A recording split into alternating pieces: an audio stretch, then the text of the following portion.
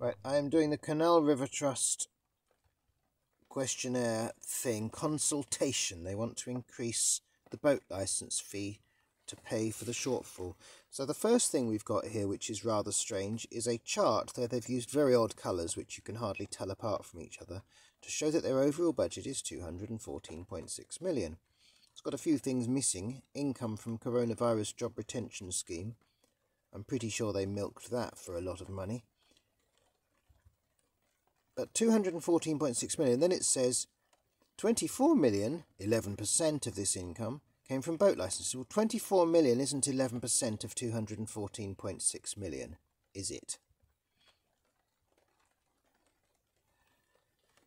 An additional 20.5 million comes from other boating income, including mooring fees, taking their total income to 20%. Currently they get 50 million from a government grant, which is a quarter of their income. That's now fixed till 2027, meaning that with inflation each year its value will erode.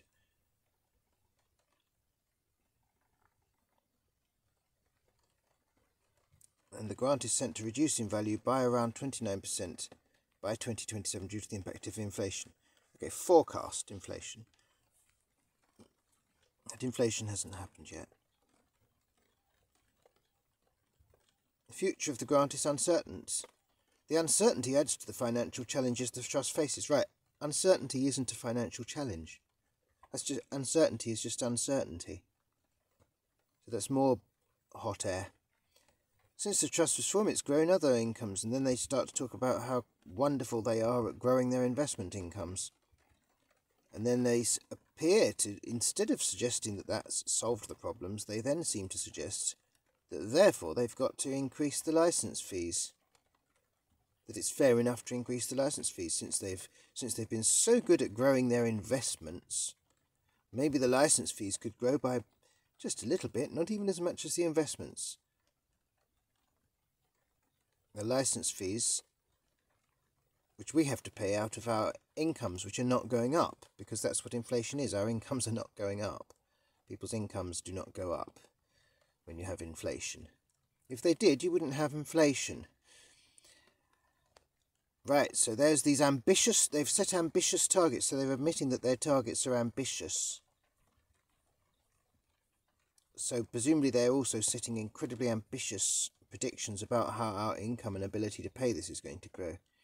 Fundraising income forecast to grow by 10% each year. Okay, so they think that there's people going to give them money, 10% more money each year. That means doubling every 7 years. That's their forecast. Their forecast is that charitable and fundraising income and investment will double every 7 years. That's what they say, 10% each year. They say it will double in 7 years. Okay, so what about in 14 years, quadruple?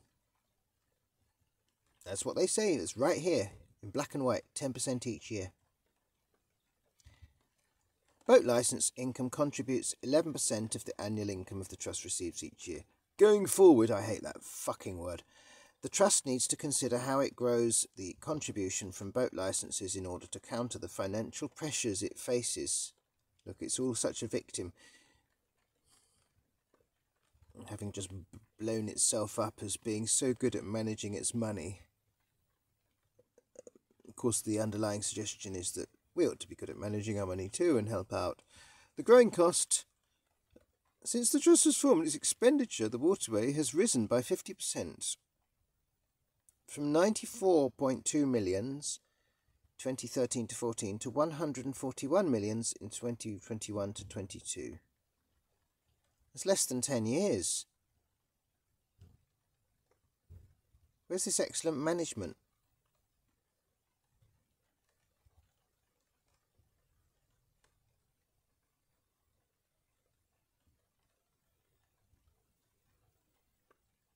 Their spending has risen faster than inflation.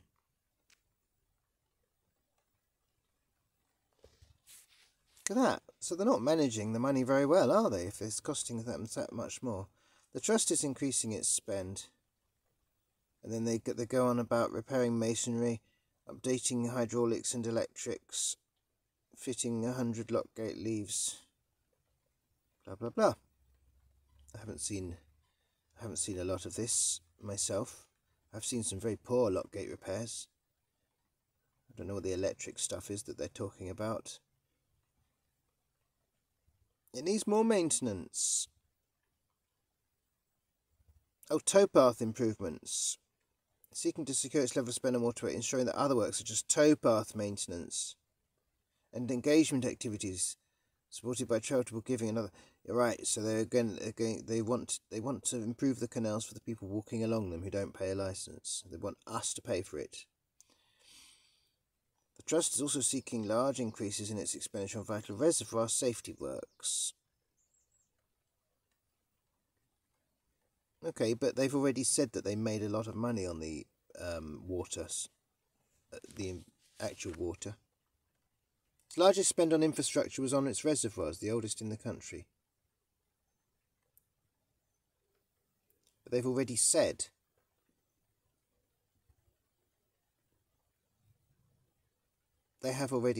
that they made fantastic income from their investments in utilities and water development, 37.7 millions, and property income, 51.4 millions, which I assume covers water, selling the water. Utility companies and water sales has grown from 24.7 million to 37.7 million. That has grown by 3/8 of 24. Well, that's grown by a massive amount. That's grown by 50%. They have grown their income from the utilities by 50. Look, 24.7 million. Okay, 50% of that is 12.35 million. If we add that on, that comes to 37.15 million. 37.7 million is the actual figure. So it's grown by more than 50%. Their sales to utilities and water sales has grown by more than 50%. So when we go at the growing costs, about the reservoirs, they've had more than 50% growth in that short period of time, from 2013-14. They've got the money in there from that. And let's face it, the money they spend on reservoirs should come from the income they make from reservoirs. They shouldn't be paid for by people that are poodling up and down the canals in their boats. If the reservoirs are collections of water to sell, then the sale of the water from the reservoir should pay for that.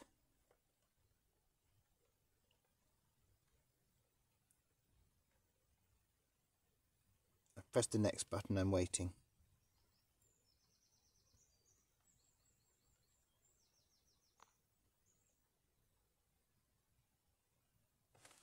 Still waiting. The purpose of this consultation is to help them make decisions about the future, blah blah blah. The view of the affordability of the boat licence, your preferences regarding different approaches to amending it. You're going to find out about me, but I won't identify myself in any way. I'm a continuous cruiser. Apparently so. Which of the following describes your relationship with boating? A liveaboard boater.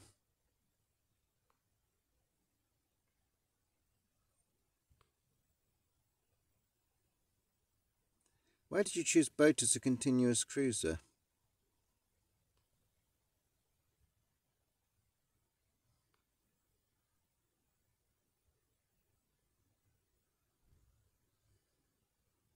How many miles do you travel each year?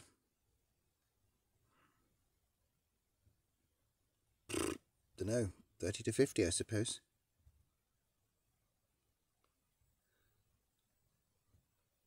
How long have you been boating? Between 5 and 10 years. What made you start using the inland waterways for boating? A housing need. They wanted a more affordable way to live. The freedom of the lifestyle supplies. To experience boating on inland waterways, I wanted to try something different, an interest in boats in the waterways, and a family pastime. An interest in nature.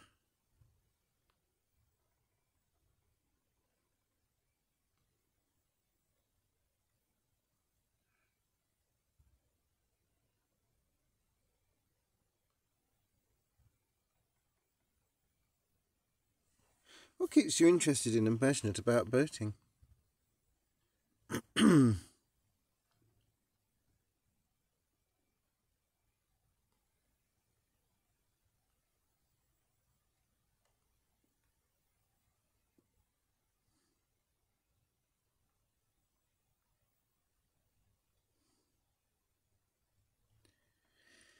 We've got some sort of freedom thing. No, look. Freedom from...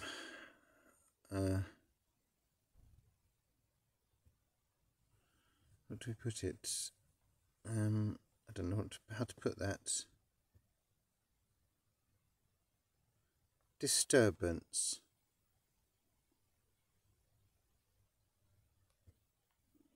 And to move from disturbance.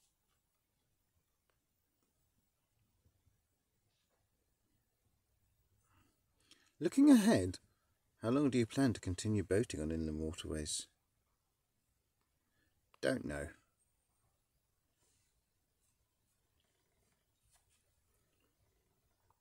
Looking ahead isn't something I'm doing right now. In this section, we're going to present you with a number of possible approaches to structuring their boat license fee. Choose your preferred option from 3 different fee structures. The third option will always be a continuation of the current fee structure. Trust may ultimately choose to combine 2 or more, but you'll be asked to just pick one option. The average price is $856.63. Mine's about 700, and mine is the smallest boat practically that you can live on.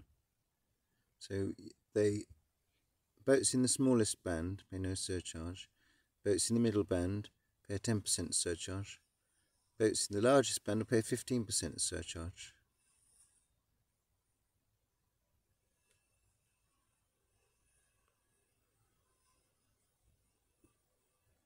Yeah, so a boat that's twice the size of mine or 4 times the size of mine pays 15% extra. That's not fair, is it?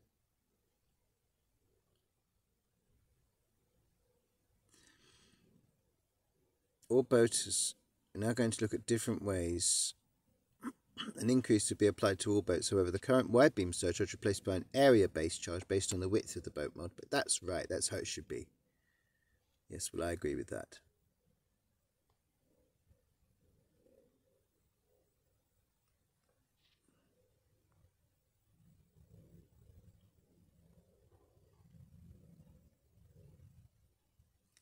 We've got the current structure where you just get a little tiny surcharge because your boat's massively fucking wide.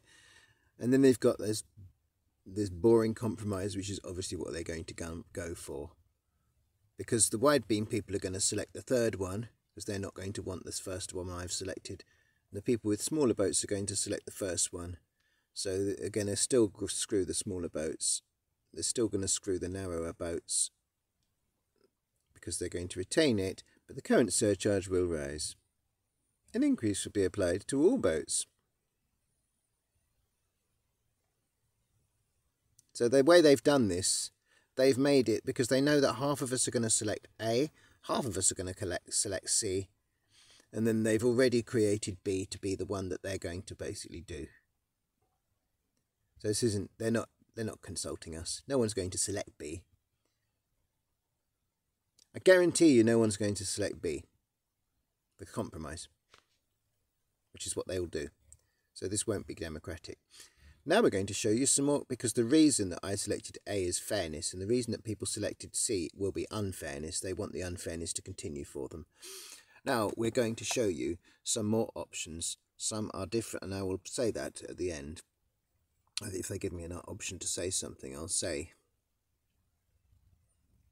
Now we're going to show you some more options. Some are different to the ones you've seen. Some might be the same. Again, we'd like current license based on boat width. An increase of boat, however, a higher increase would be applied to boats without a home mooring than those with a home mooring. They want to charge us more if we're just cruising without a home mooring. Retaining the length of the boat, the current surcharge based on boat width would rise. However, boats with a larger width would receive a higher surcharge than they currently are. Length of the boat and the current surcharge of boats, an increase would be applied to all licenses. What's boat width and home mooring got to do with each other?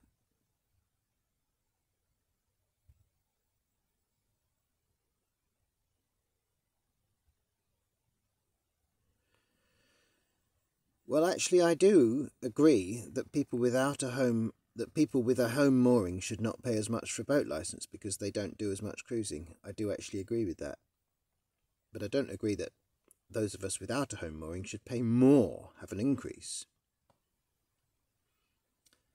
But if they're just talking in a relative fashion, I actually agree with that because they're already paying. They're already paying to stick their boat somewhere and it not have to move. And then they're not actually wanting to move, so they're not going up and down the canals and using the locks as much, in theory. However, they have the right to do so as much as they would damn well like.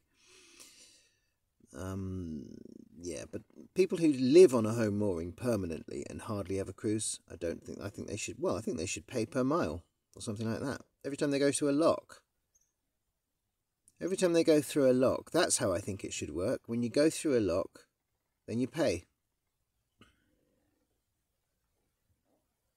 That's how they should do it. Retaining the current license fee structure based on the length of the boat and the current surcharge based on boat width. No, I don't agree with that. Retaining the current, because the big fat boats don't get charged very much for their fatness.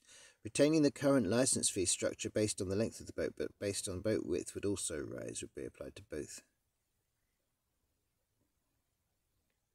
Okay, well, I'm going to go with that. And really, I want both of those, but I also agree that people with a home mooring shouldn't pay as much, but they're not giving me the option. Those two things are completely irrelevant to each other. However, the one that would be most acceptable to me is that fat boats pay more. Pay for the fatness. Not more, but pay for the fatness. Now we're going to show you some more options. Some are different to the ones you've already seen. Choose three. An increase should apply to be all boats. However, the current wide beam surcharge will be placed with an area-based charge. Okay, so now they're giving us the area-based charge as option 1. Option 2 is retaining the license fee structure, the current surcharge based on boat width. A higher increase would be applied to those boats without a home mooring. And then the third option, retaining the current license fee structure based on the length of the boat. That's exactly what they've just shown me in the last question, but with options 1 and 2 the other way around. What the hell kind of a consultation is this? They've jumbled them up. They've put the 3 questions in a tombola and shaken them up and asked me them again in a different order. And put them in twice now. Okay, well, I'm going to say that again because I don't really understand why they keep asking the same question again and again. This is very odd. In the previous question, you could say it's more than any other. Well, he kept asking me it.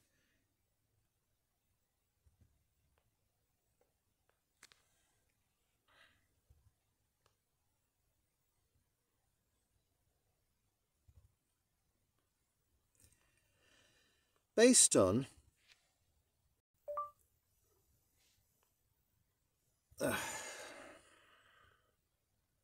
It's not letting me... Right. So based on the area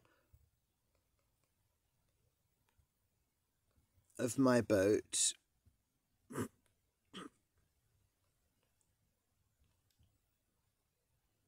I pay up to 3 times what a wide beam... what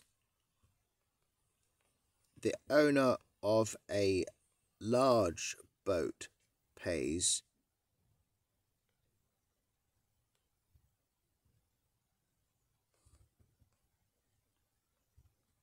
per square foot.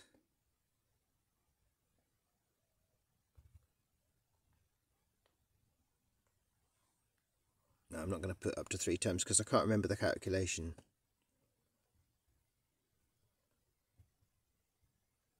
I'm going to put double or more. Body, boat.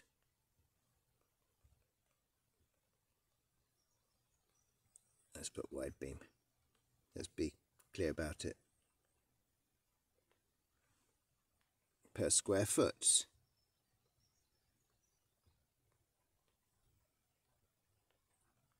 Per cubic foot. No, it doesn't apply for cubic feet really, because that's their water, isn't it? That's the height of the boat. I suppose I could make my boat higher in theory. I pay double or more what the owner of a wide beam pays per square foot.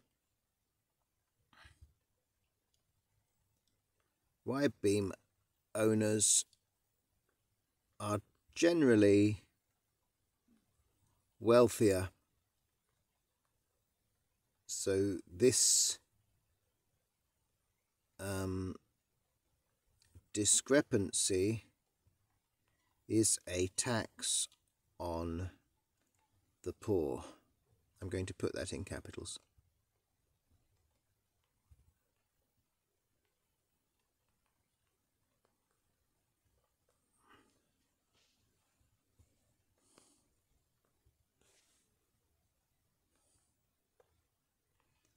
Even if a wide beam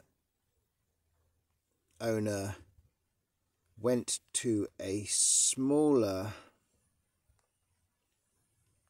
downsized to a smaller vessel to try to save money, they would then be charged more per square foot. This is unfair and leaves boaters no option for economizing.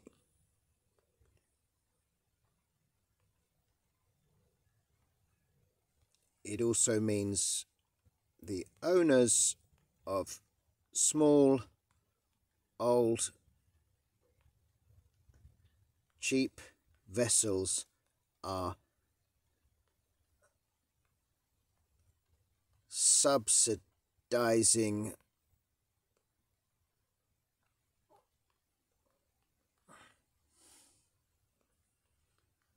cheap, lightweight vessels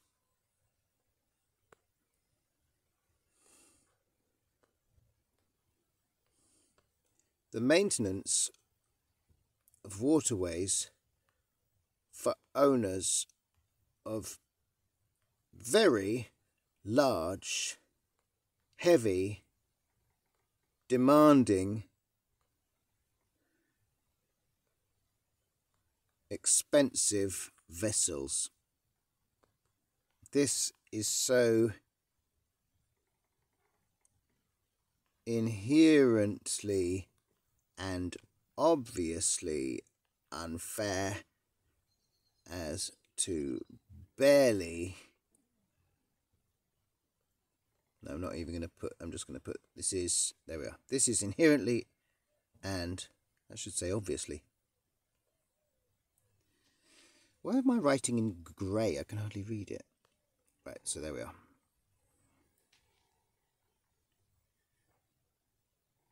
One option proposed increasing the licence fee at a higher rate for those with licence and continues to cruise in the home mooring.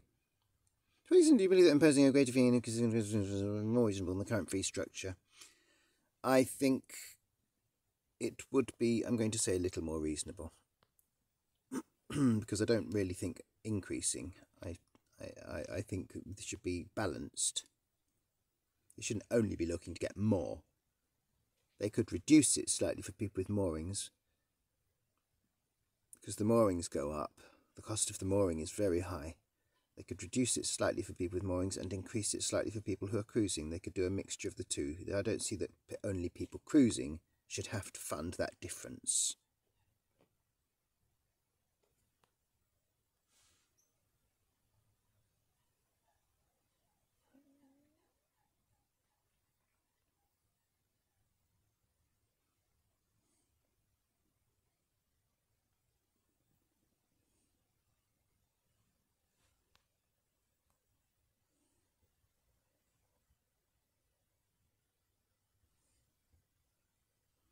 No, it's not because we don't have to pay mooring fees. That makes it sound like we're laughing and we've got the money there spare. That's not true. We use more of the canal network. That is true.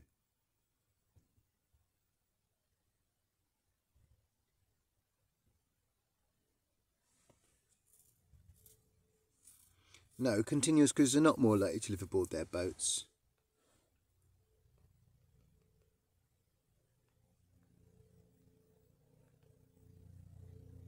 I don't agree with your state. No.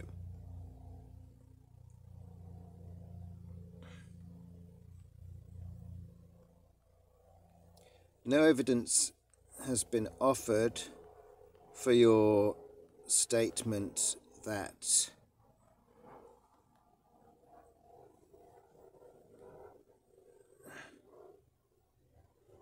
oh no, I can't really fit that in there as well. I'm going to have to just say, right, what are we doing? I feel a balanced approach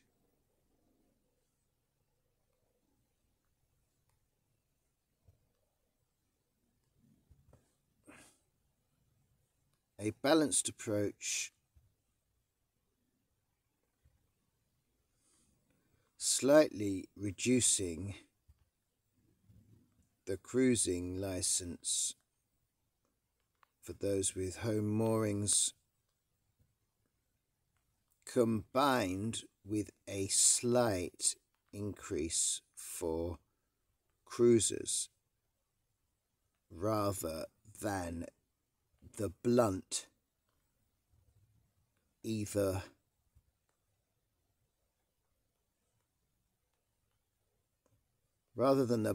idea of only one group facing the rising cost would be fairer.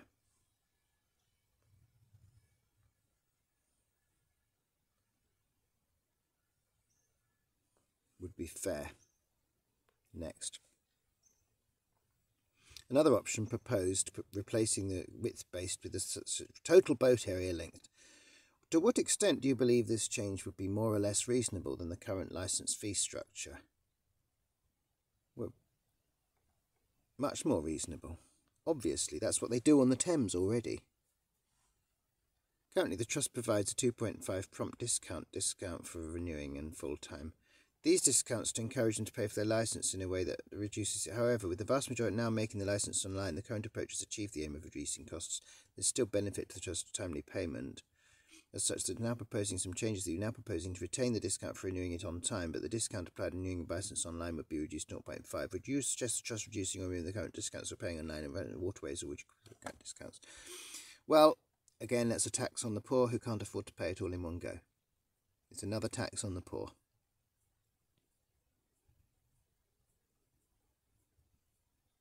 I would remove the discount for paying online. I don't think there should be a two-tier system at all for the rich and for those who can go online and pay it. Nor do I think anyone should be penalised for how they pay a bill. In addition to those for renewing a licence online and on time, the Canal River Trust offer a number of other discounts to certain boats, including a 25% discount for electric boats, 10% discount for historic boats. Oh, what's a historic boat count as? 25% discount for... My boat might be a historic boat now. 25% discount for boats navigating on a disconnected waterway. Oh, so I could go on the Brecon Beacons for 25% discount. If these discounts were reduced or removed, the additional income could be no.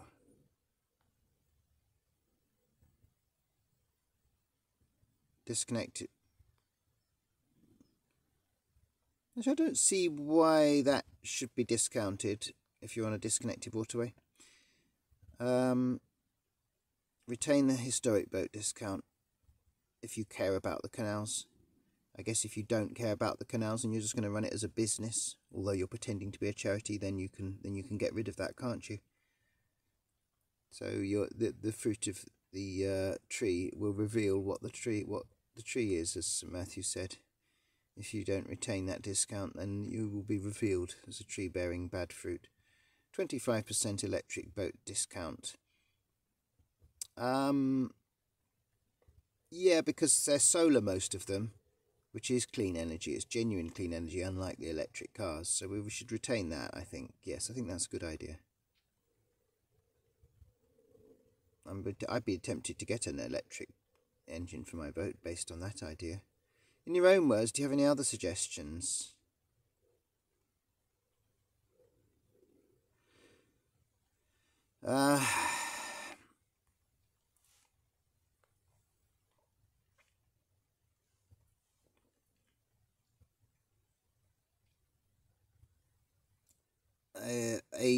What do they call it? A toll.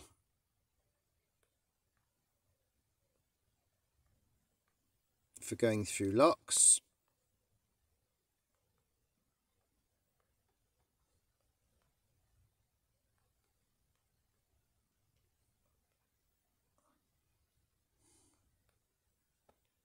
Would probably cover your entire shortfall.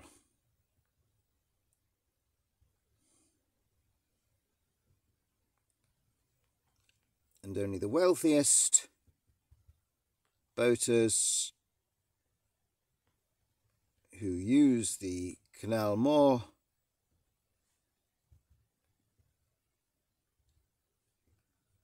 and those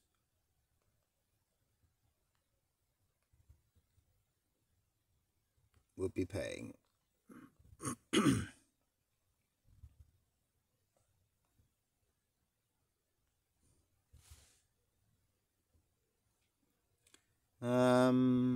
Yeah, let's say 50p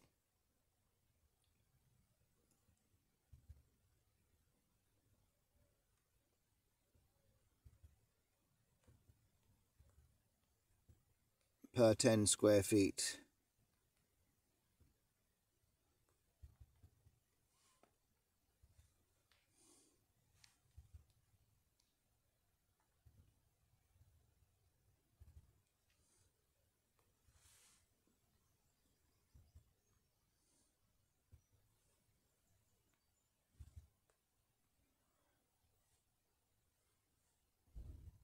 I'm going to keep it simple.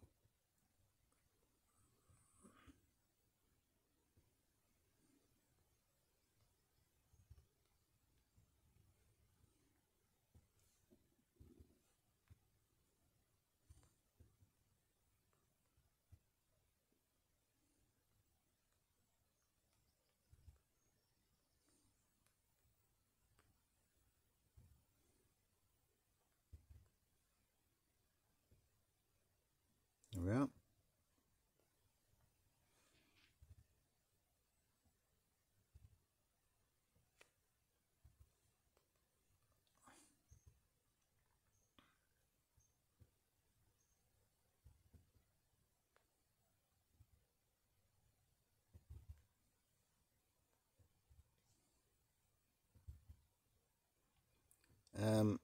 Poorer boaters would have options to reduce their lock use.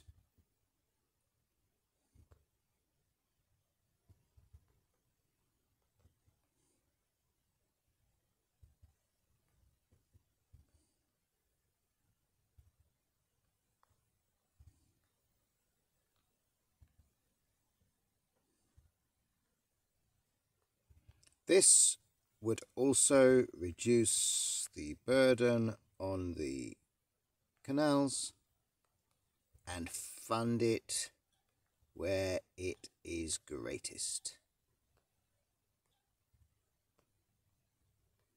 It worked in the past.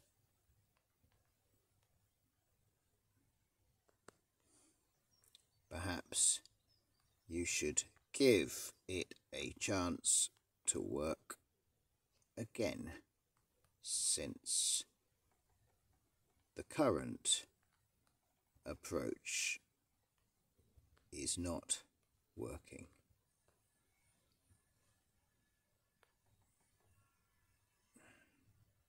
That's the only thing I can offer as an other suggestion.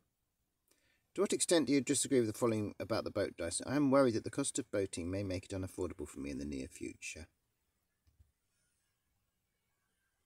I'm going to neither agree nor disagree. The current licence fee represents good value for money. I think I agree. It's reasonable for the Trust to increase the boat licence to further support its work on the canals. Neither agree nor disagree. I think there's probably more to it than that. Thinking about the topics,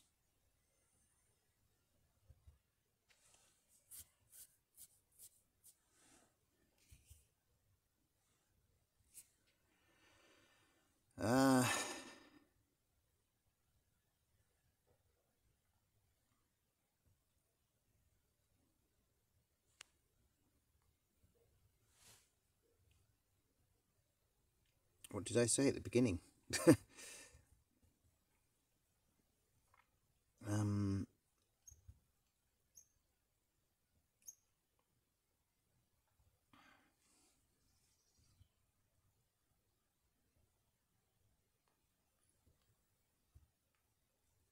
I don't agree with the way the options were put here.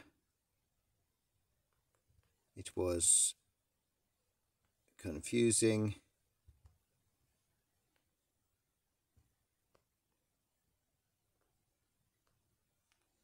And limited, and I feel you have already decided to go with the middle option that you have placed between two options which will clearly be chosen. The first of the two options being to more fairly charge large boats. Those with small boats will, of course, want this fairer system in place, instated. The second option, to keep the unfairly low cost to large, expensive boats, subsidized by a proportionately higher license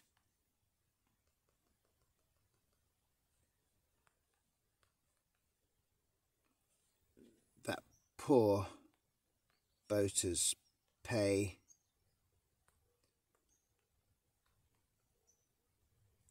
Will be voted for by the large boaters.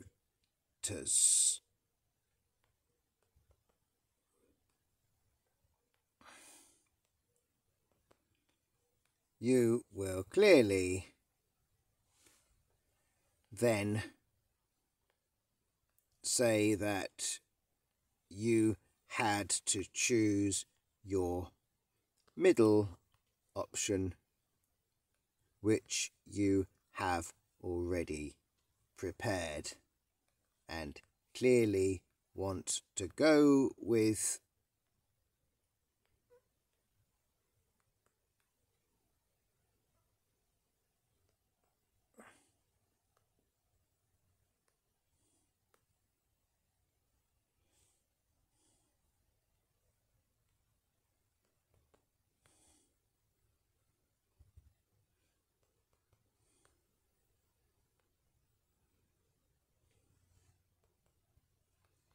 similarly. Let's just summarize that. I don't agree with the way you have gone about this, which is a fait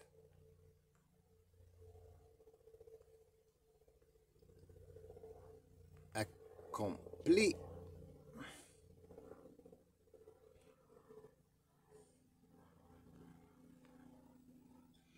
Similarly, you know full well that a very large number of home mooring boaters will vote for the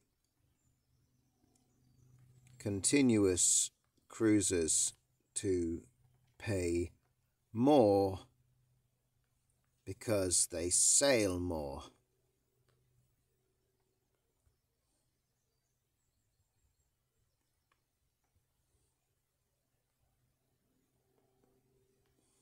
You have not offered an option of the home mooring boaters paying less, or a balanced option where the cruisers pay a little more and the moorers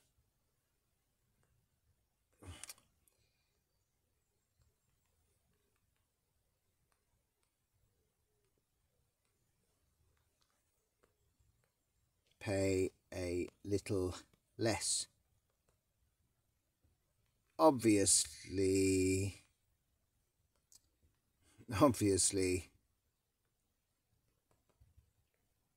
this is another fait accompli where you will say the overwhelming votes are for cruisers to pay more.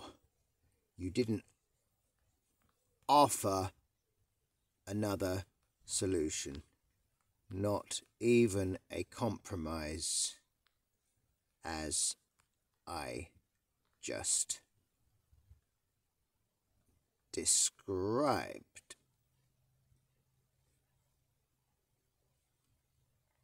In the previous paragraph. For this reason,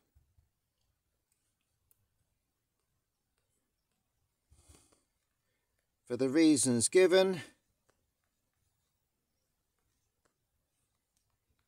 I have no confidence whatsoever in this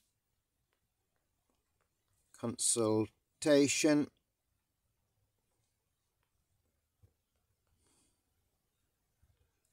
You have already made up your minds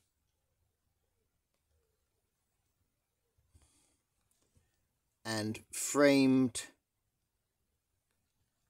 the consultation in a way to achieve the result you already wanted. The consultation is simply a way of trying to make us rubber stamp it for you.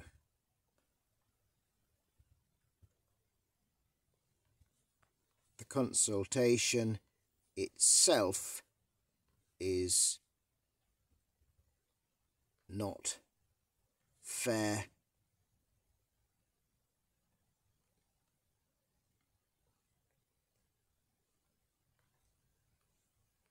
So therefore,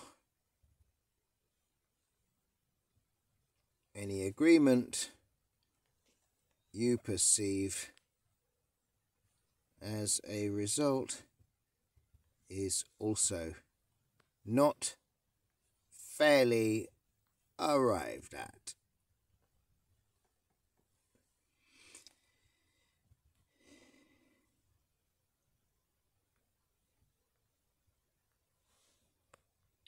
Complete or fair.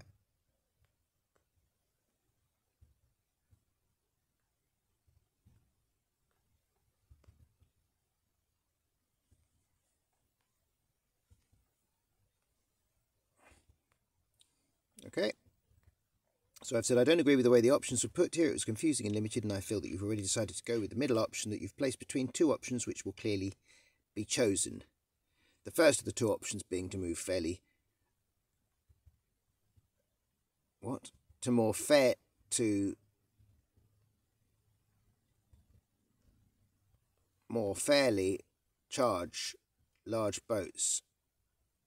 To charge large boats more.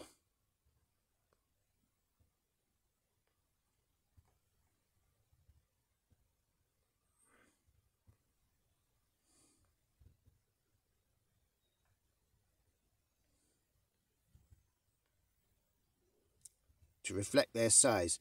Those with small boats will of course want this fairer system instated. The second option, to keep the unfairly low cost to large expensive boats subsidised by a proportionally higher licence that poor boaters pay, will be voted for by the large boaters. They will want the unfairness to continue because it benefits them.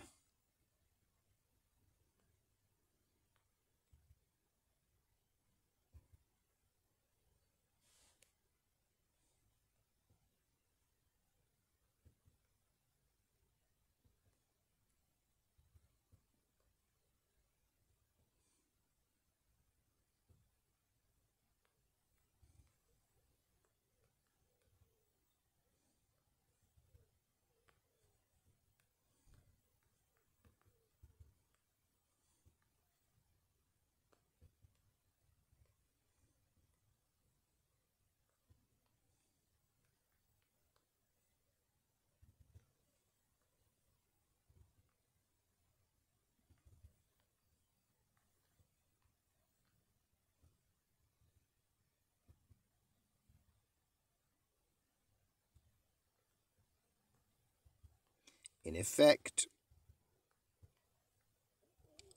you are causing half of us to vote red and half yellow, and then you will say that we all voted for green. That's actually fraudulent. Especially if you designed it to achieve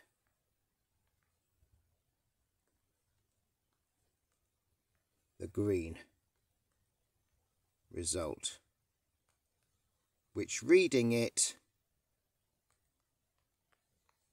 I believe you did. Okay, so that's what I've put. Right. The first of the two options being to charge large boats more to reflect their size. Those with small boats will of course want this fairer system instated. The second option, to keep the unfairly low cost large expensive boats subsidised by a proportionately higher licence that poor boaters pay, will be voted for by the large boaters. They will want the unfairness to continue because it benefits them. You will then say that you had to choose your middle option, which you already prepared and clearly had to go with, and which most boaters would not even have voted for. I will want to know how many voted for your final option. In effect, you are causing half of us to vote red. Sorry, blue. Yes, but blue. Half of us to vote blue and half of us to vote yellow.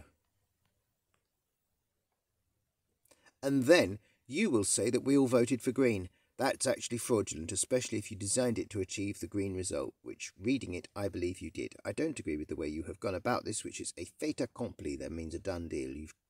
You've designed it to achieve the result you wanted.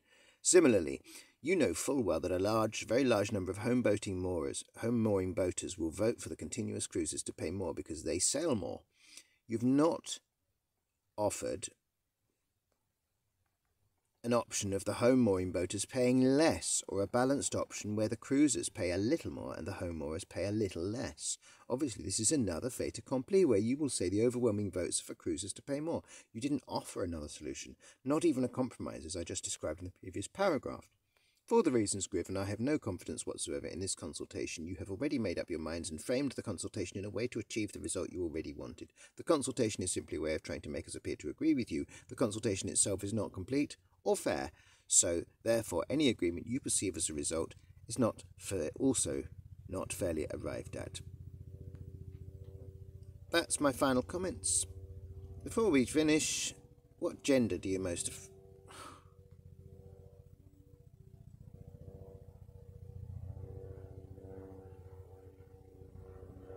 What's my age?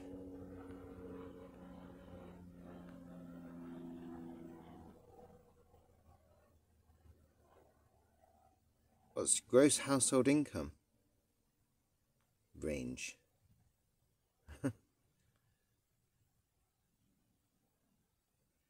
Are you employed full-time?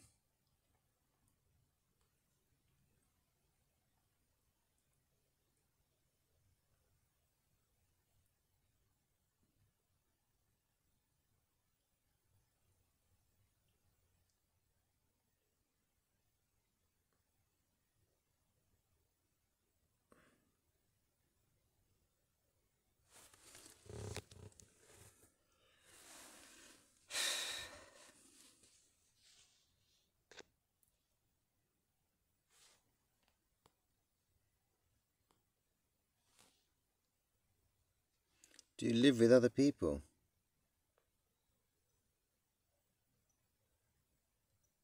Do you personally rate between these statements?